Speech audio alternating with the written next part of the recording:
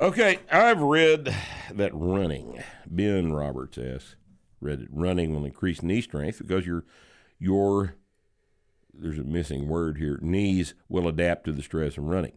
I know this is not true, but I'm not sure how to explain it since the adaptation of knees seems logical. Can you talk about the adaptations incurred by running?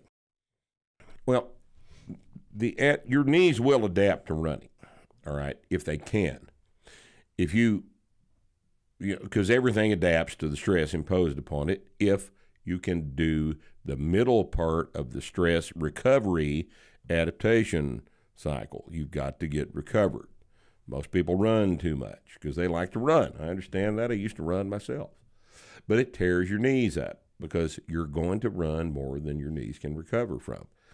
More importantly, running, the stress imposed on the knees in terms of running is dynamic. There's a lot of impact. You load the knees much more running than you do squatting.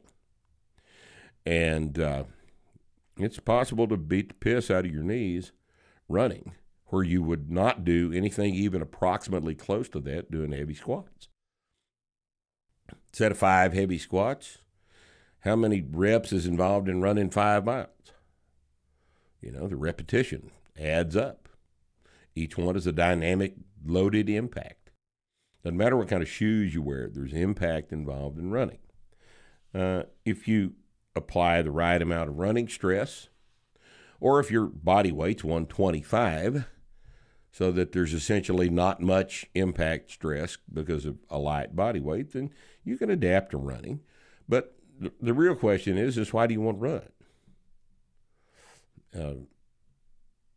The perception everybody seems to have is that the only way to work your cardiorespiratory system is long, slow distance. And those people have never done 5 sets of 5 across squats at 405. If you do that, you will understand what you don't currently know. All right?